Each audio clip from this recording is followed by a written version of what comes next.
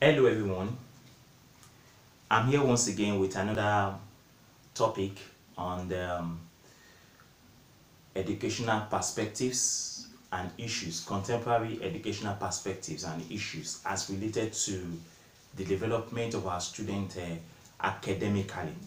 Today we're going a step forward, we're going higher than what we've been doing before. My name once again is David Oni, and you can subscribe to our YouTube channel David Oni. Click on the notification button, leave your comment, and also like our comments. We're appealing to you to always come to our YouTube channel and subscribe to our channel so that we can bring you more and more interesting topics as related to development of our students in our society, in our country called Nigeria, and the outside the world. Now we're going to move a step forward. We're going to look at what we call the center periphery. Center periphery theory. Center periphery theory. Center periphery theory. And this topic, we're going to look under what we call political science. Political science. Political science. So we're moving a step further on what we call center periphery theory. Now, the center periphery theory can also be called core periphery. Core periphery. Core periphery. So when you hear the word core periphery or center periphery, we are talking about the same thing. Now, the center periphery is talking about the structural relationship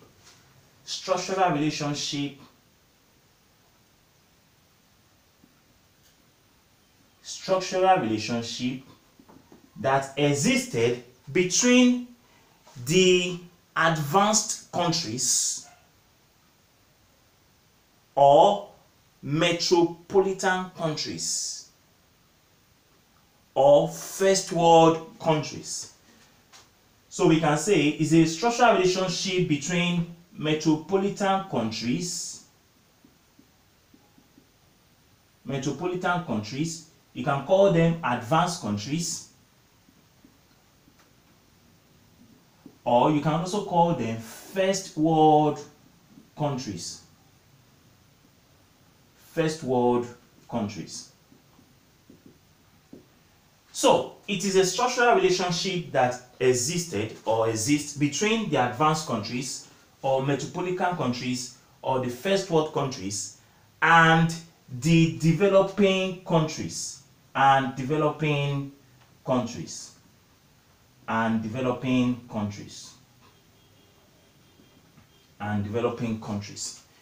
Now, what we're saying here is that the center periphery theory or the core periphery is referring to the structural relationship that existed between the advanced, the metropolitan or the first world countries and the developing countries. So we're going to look at the relationship that existed between them, or that exists between these two peripheries, between the core and the periphery. So the core or the center is the advanced, the metropolitan or the first world country, while the periphery is the developing countries. Now, the concept of center periphery was developed in the 60s and the 70s. In the 60s and 1970s, in the 60s and the 70s, to look at the concept of development and underdevelopment. To look at the concept of development and underdevelopment. But before I move forward, or before I continue, what is advanced country, or what do we mean by a country being advanced or what do you mean by a metropolitan country, or what do you mean by a first world country? Metropolitan countries are countries that are at the core. They are the advanced countries. They are the countries that have a strong economic system. They have a strong political system. They have a strong educational system. They are well advanced technologically. They are well in the area of health. They are well advanced in the area of education, economy, politics, and the rest of them. Just name them. They are well advanced. They are well sophisticated. They are well advanced. They are modernized economic system, and that's why we call them the metropolitan countries. They are well advanced in everything. They have gone ahead or beyond other countries. Then when you talk about the developing countries, you are talking about countries that are still struggling.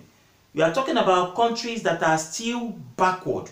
You are talking about countries that are still underdeveloped. Because in political science, or in the area of the study of this topic, most of these advanced countries don't refer to the developing countries as underdeveloped, because underdevelopment is a concept or idea or principle that will bring these countries backward, that will try to discourage them. So they prefer to use the word developing instead of underdevelopment. If you use the word underdevelopment, it means that these countries have not started anything. They have not even they have not even surpassed the level of them being categorized as being developing. So, and that is why they use the word developing countries. But if you look at the reality or the perspective on ground, politically, in the area of political science, you agree with me that the word underdevelopment cannot be used, but we can use the word developing. So developing is a continuous way that they are still developing. They are still, catching up with the West. So the West are the advanced countries, the metropolitan countries, the first world countries, where everything that they have there is top class, top notch. While the developing are those that are still trying to catch up with the advanced countries. So the center periphery is talking about the structural relationship that existed between the advanced, metropolitan, and first world countries and the developing countries. Now, let's move ahead now. Now, we have also said that this concept started in the 60s and in the 70s. Now, let's just move ahead. Now, the concept of center periphery is deeply rooted using the Marxist perspective on what we call imperialism. Imperialism. Now, when you are talking about imperialism, you are talking about domination. Now, after the development of the most African countries or the Asian countries during this period we're talking about, after they have gained their independence, what we now have now is what we call imperialism. Now, most of these countries, even though they have gained their independence, they are still being imperialized. They are being imperialized means that they are still being dominated. You understand? And that is why we have what we call media imperialism. We have socio-imperialism. We have economic imperialism.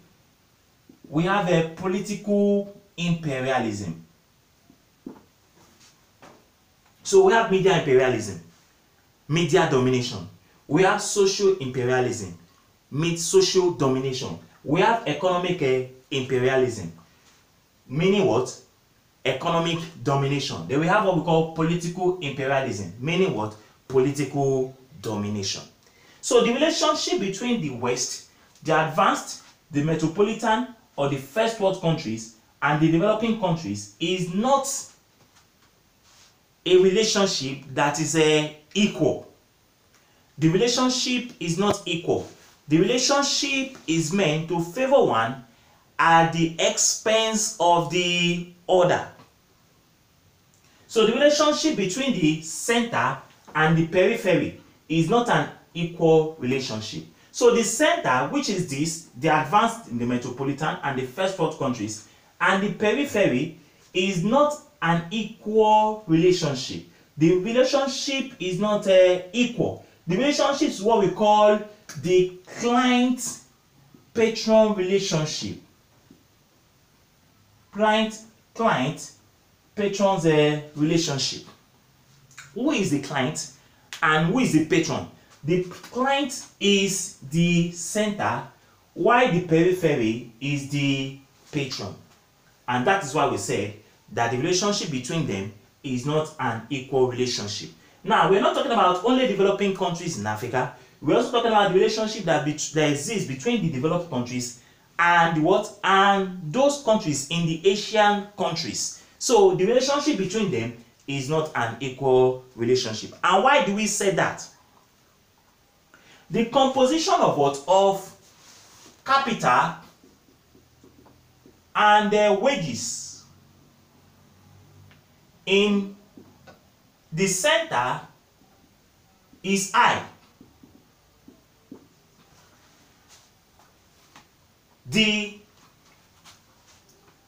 In the center, the composition of the wages and capital in the center is very, very high.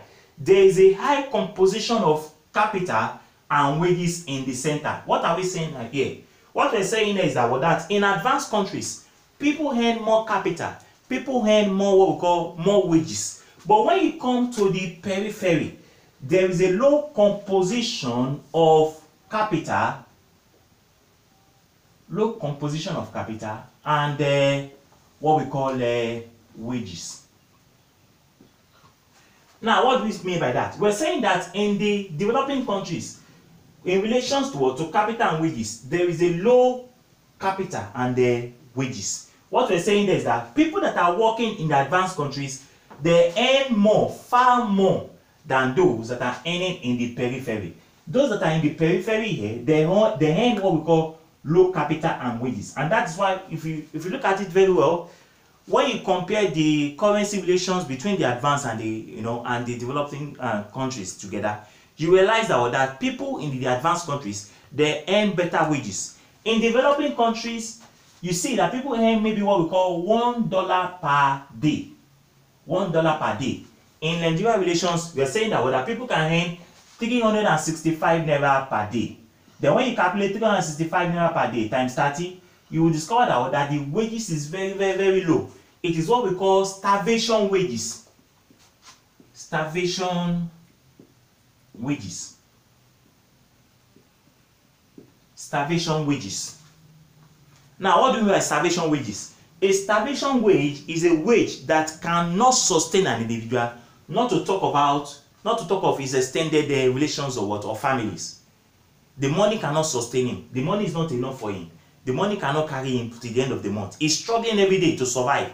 He cannot be able to fulfill all his obligations because why? He's being paid starvation wages. But if it comes to the center, which is the advanced countries, you discover that people earn more wages and they earn more capital. So the relationship is not an equal one. Now, because of the center periphery perspective, it has structured the countries into what we call the advanced or capitalist countries. Then we have what we call the socialist countries.